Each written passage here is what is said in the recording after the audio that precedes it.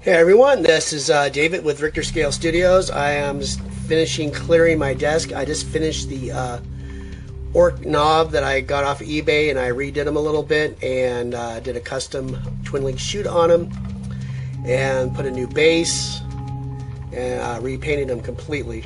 Also, I put that strap I made out of the 1/16 inch lead foil for his twin link Shoota.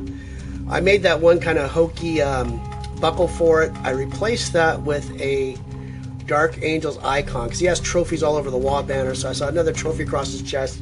It's got a little bit of battle damage on it and uses to hold his twin link Shoota strap on him.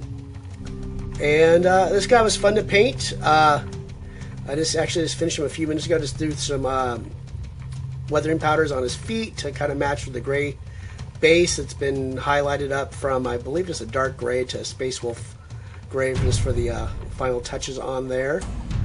And he's kind of going to go with that 20 boy squad that I just finished not too long ago. And you'll see in the last couple videos when I did the candy green over the grays, but this one I painted by hand. I did, if I can just take you over here real quick, I used the P3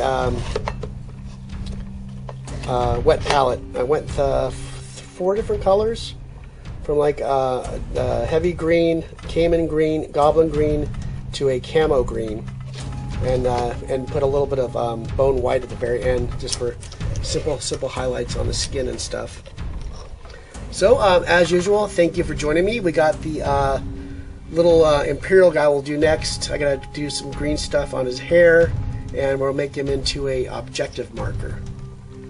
And I think this turned out pretty good. It looks battle damaged and battle worn, like the Waagh banner. I wanted something kind of very archaic looking and nothing too flashy.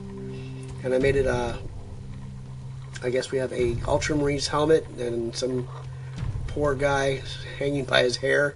Might be a Eldar or something like that, or Dark Eldar or something like that.